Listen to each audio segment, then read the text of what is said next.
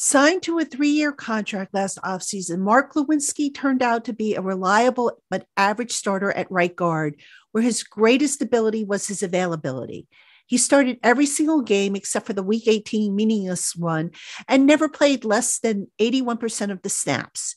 He played through an undisclosed injury midseason that created some struggles, and he finished the year having allowed the second most quarterback pressures, that behind rookie Evan Neal, who lined up next to him on the right side. For the most part, Glowinski was an assignment true, battle-tested warrior with limited movement skills, little power, lots of toughness, and a legit blue-collar attitude. That said, Glowinski is not the long-term answer for the Giants at right guard. He will be 31 before next season, and the 2023 campaign will be his 9th year in the league.